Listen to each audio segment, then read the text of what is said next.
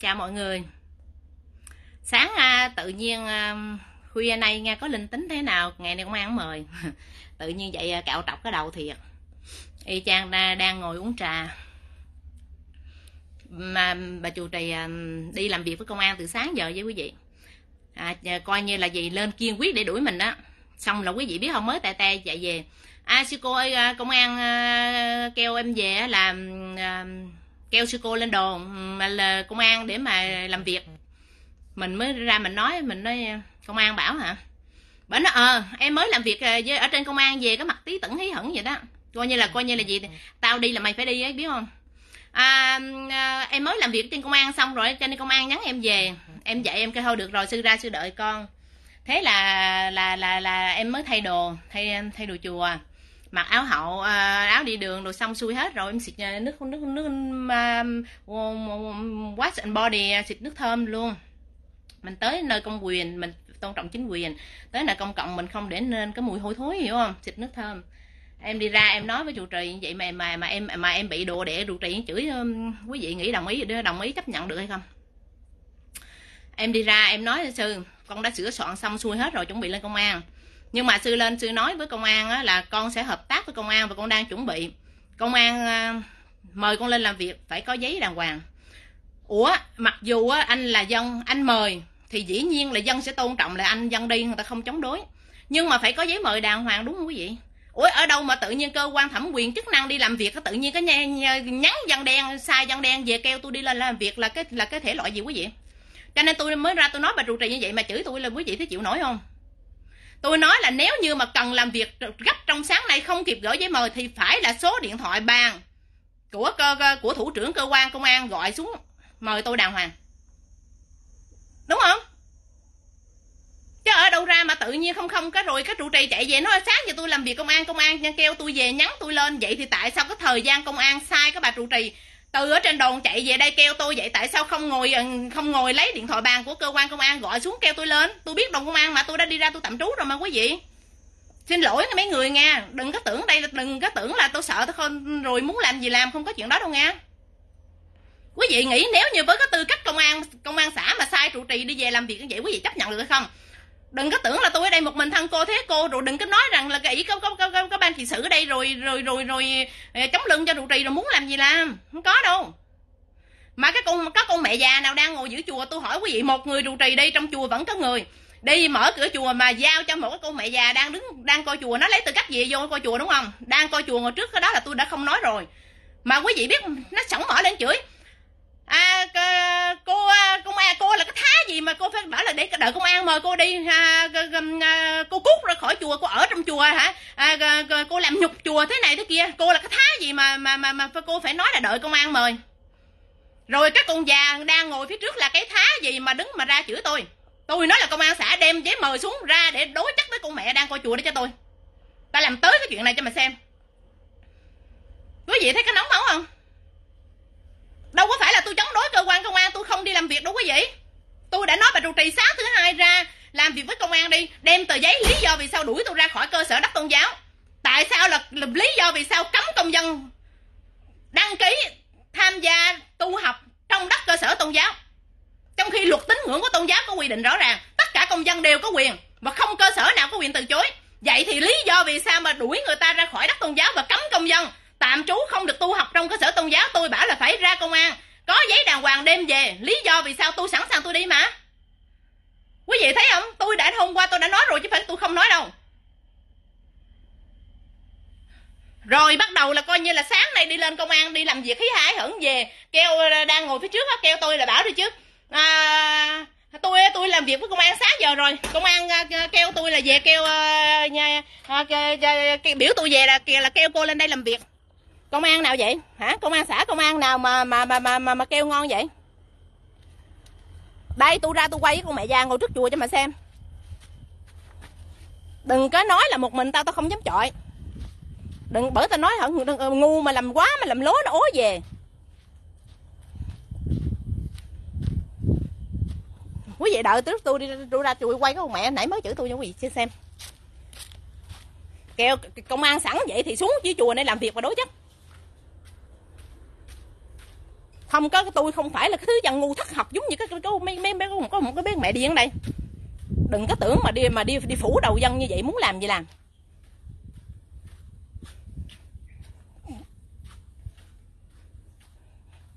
Mẹ đang ngồi trước chùa đây. Đâu rồi?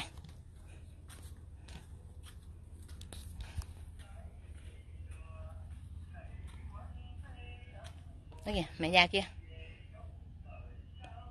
Đang coi chùa mới chửi mình á.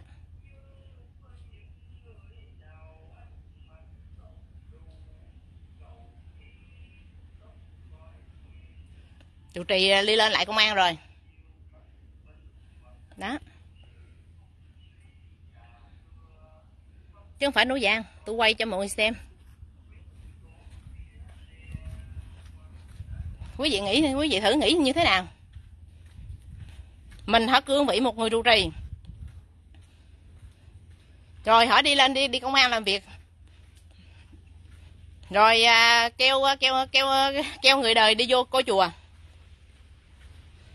Xong rồi mình đã làm việc phi pháp rồi. Rồi còn để cho con nhang của mình đè đầu chửi người trong chùa. Quý vị thấy chịu nổi không?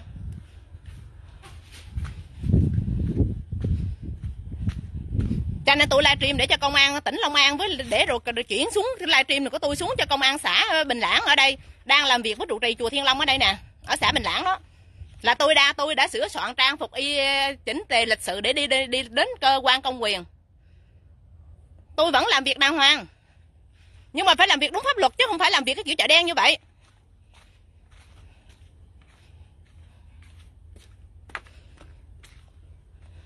Tôi không khó tính.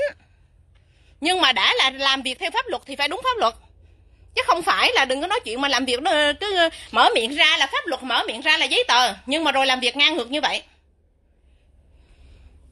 Cái chuyện tạm trú hay không tạm trú ở dưới đây, tôi đã nói với bà trụ trì.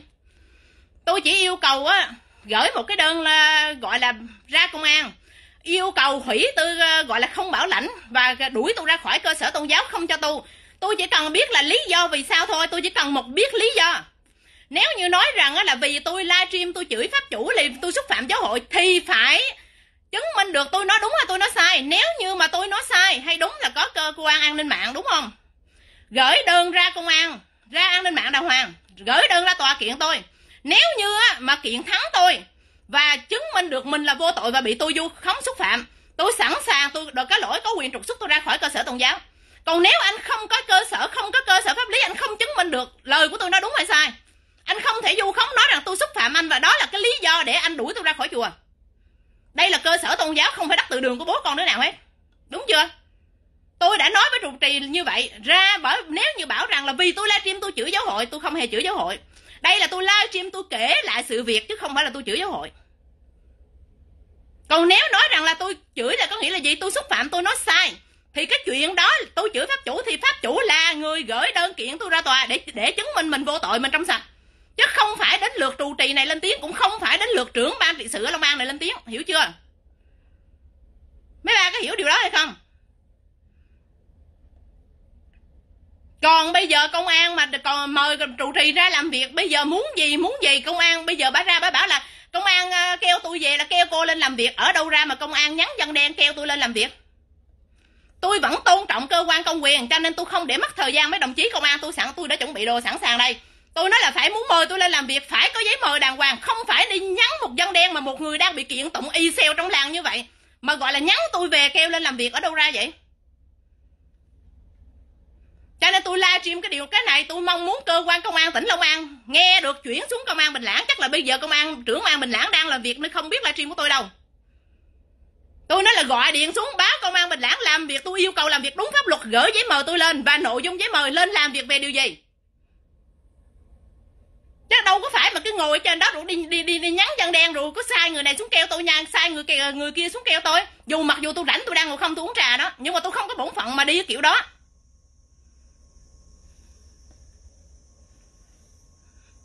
Chứ không phải mà đi nghe lời mà đừng có nói chuyện mà mấy cái chuyện tào lao bí đao như vậy mà bây giờ nhắn dân đen bảo là công an kêu tôi lên làm việc. Ở đâu ra cái luật đó vậy? Mà đã như vậy rồi, tôi chuẩn bị áo hết, tôi mặc đồ xong, tôi đi ra tôi nói trụ trì, con đã mặc đồ xong con ra con ngồi đây. Bây giờ sư lên công an, sư báo lại với công an, sư nói rằng là sư đã về kêu con và con chuẩn bị, con sẵn sàng con lên công an để không mất thời gian. Cơ quan công an yêu cầu công an gửi giấy mời xuống là mời con lên đồn công an làm việc vì lý do gì, nội dung gì.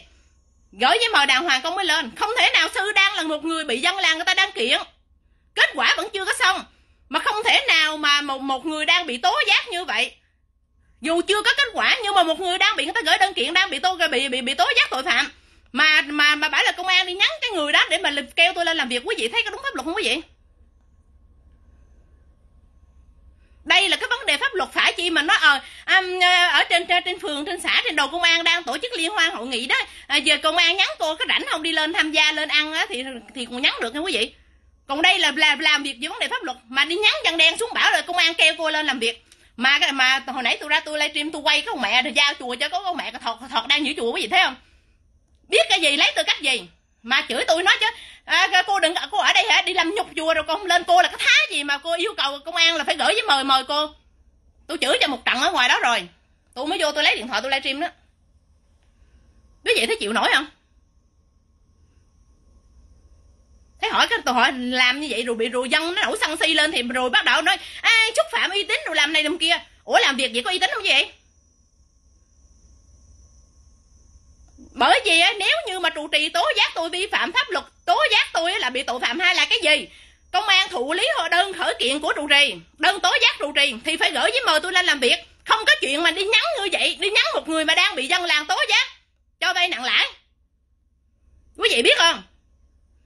Không thể nào mà công an đang thụ lý giải quyết cái vấn đề là trụ trì bị dân ở đây tố nhiều lần là cho vay nặng lãi mà như vậy, mà bây giờ sai một người bị người dân đang tố cho vay đường dây cho vay nặng lãi mà sai người đó kêu tôi lên làm việc. Quý vị nghe buồn cười không?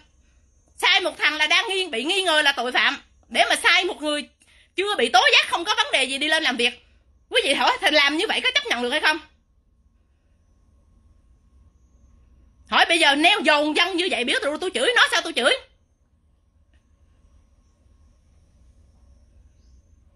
Hỏi bây giờ là tôi nói tôi không muốn nói mà đã nói như vậy tôi nói tới luôn.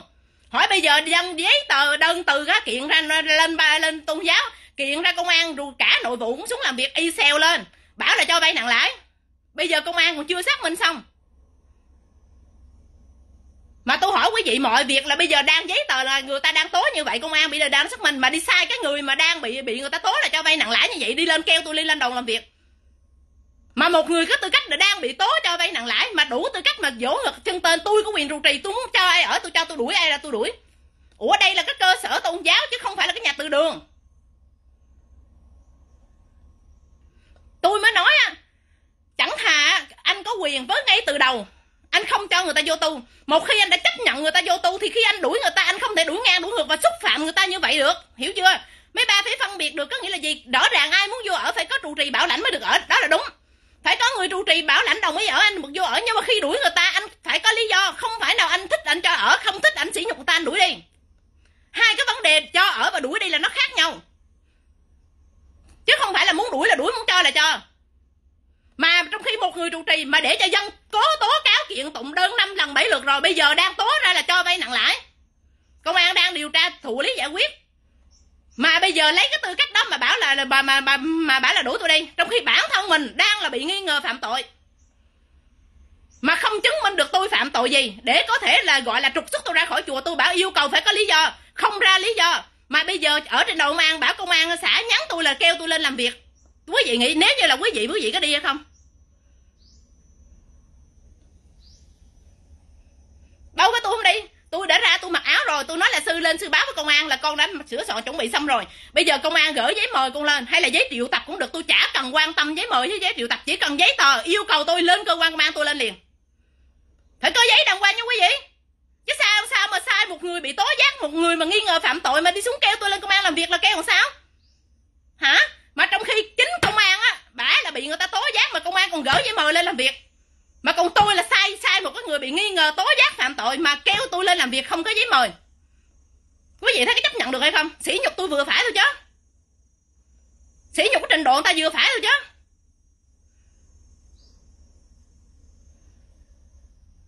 Cho nên tôi livestream cho công an và các tỉnh thành nghe nghe như vậy mà rút ra kinh nghiệm một cái bài học, đừng bao giờ lặp lại theo cái kiểu này, đừng bao giờ vi phạm một cái ngớ ngẩn như thế này trong hành chính được.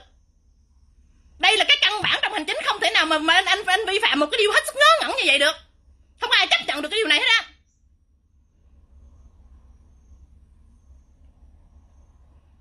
Người ta chửi thì nói sao người ta chửi, làm cái chuyện điên rồ biểu tao không chửi. Cho nên tôi nói là bây giờ công an kêu tôi, biết là công an kêu tôi làm mà tôi không đi. Còn không thích gửi giấy mời thì cái đem xe thùng xuống đây mà cưỡng chế mà xúc tôi đi. Cho nó để cho nó phạm tội luôn, để cho nó để cho nó có cái tội chống người thi hành công vụ, rồi cho nó sang, cho nó xôm, cho nó sọp, nó xịn, nó miệng. Chứ không phải đừng nói mà chuyện mà hỏi ỷ trụ trì rồi ỷ công an rồi muốn làm việc kiểu gì làm, hợp tác muốn làm kiểu gì làm hả?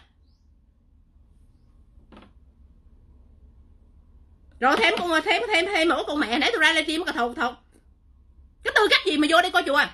Đang coi chùa trước, nãy tôi quay phim cho coi, tôi livestream cho mọi người thấy bằng chứng nãy được thầu trước đó. Lấy tư cách gì đứng vô đây đi coi chùa ngó chùa? Nếu như coi chùa thì bổn phận chỉ giữ ăn trộm, lấy tư cách gì mà xía gì mỏ vô chuyện của tôi mà chửi tôi?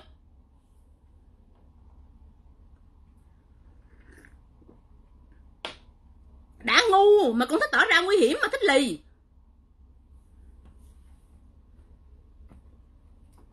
Tôi hỏi quý vị bây giờ mới nói cái chuyện này công an chưa có kết quả, chưa làm sao? Ủa chưa có kết quả, nhưng mà cô đã bị dân người ta gửi đơn, người ta kiện, người ta tố cáo là cho vay nặng lãi. Công an đang thụ lý hồ sơ, đang điều tra, đã mời cô làm việc một lần. Bây giờ người ta mời lên làm việc lần thứ hai, chứng tỏ là gì? Cô vẫn đang trong đối tượng tình nghi. Mà rõ ràng đang trong đối tượng tình nghi thì không có làm việc ngang ngược như vậy được. Mà một người đối tượng tình nghi mà công an còn gửi giấy mời lên làm việc 2 lần. Mà trong khi tôi khơi khơi như vậy không gửi, muốn điều tra tôi, muốn làm cái gì phải gửi giấy mời tôi lên chứ.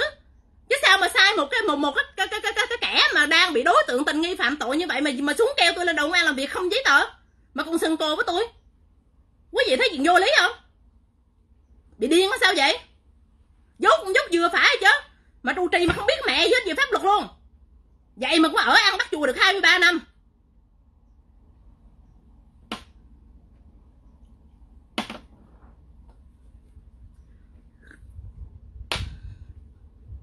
Bỏ tao la tao chửi vậy cho giờ cái dàn ban thị sự này nó nghe. Trời ơi, tôi khi bả lên bả kêu tôi vì tôi dạ bình thường, tôi vẫn tỉnh bơ, tôi không nói tiếng nào hết. Tôi nói tại vì lúc đó là tôi đang uống trà, tôi mặc áo thun quần đùi, cho nên tôi không nói tiếng nào. Tôi nói dạ sư ra trước sư đợi con xí, cho nên là tôi mới thay đồ, tôi mặc áo dài đồ đàng hoàng, tôi mới ra tôi nói trụ trì rất là đàng hoàng. Tôi nói là sư con đã chuẩn bị xong xuôi hết rồi, sư đi lên công an, vì xã công an nó cách cây số sư lên sư nói với công an rằng là sư đã về thông báo cho con, nhưng mà con nói là công an muốn làm việc với con vấn đề gì mà phải có giấy mời đàng hoàng. Gửi giấy mời nay làm việc không được, không kịp thì ngày mai mời. Phải gửi giấy mời làm việc đàng hoàng, chứ không thể nhắn một người mà đang bị dân người ta kiện là nghi ngờ cho vay nặng lãi, công an đang điều tra, không thể nhắn một người bị nghi ngờ phạm tội mà đi gọi là về kêu con bằng miệng đi lên đầu công an làm việc. Đúng chưa quý vị? Tôi nói vậy đúng không? Tôi nói tôi không đi như vậy. Xong rồi bắt đầu là sừng cô lên chửi, rồi tức rồi bố con mẹ người đời, cái thọt nãy tôi ở ngoài sân đó, rồi chửi cô ở đây cô đừng có làm trên chùa, cô là cái thái gì mà công an phải mời cô, công an kêu cô phải đi, sai sư trụ trì về kêu cô phải đi, cô là cái thái gì mà chờ người ta mời.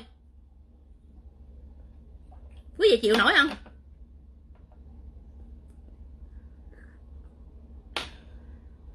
Tôi điên tôi chửi cho một trận, hồi đó tôi nổ máu chó tôi lên, tôi mới vô tôi livestream tôi chửi nè. Hỏi cô là cái thái gì?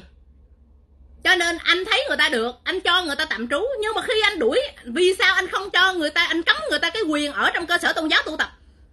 Còn bây giờ mượn cớ là tôi livestream tôi chửi giáo hội. Ủa nếu như tôi chửi sai, tôi vu khống thì giáo hội cứ gửi đơn ra kiện đi. Khi nào kiện rõ ràng trắng đen chứng minh được là tôi vu khống, tôi chửi sai, tôi xúc phạm giáo hội thì cái chuyện đó giáo hội lên tiếng làm, không việc tới lượt của bà trụ trì này. Hiểu chưa? Còn bây giờ mà mượn cái cớ đem clip là tôi chửi ông Trí Quảng pháp chủ từ 3 năm trước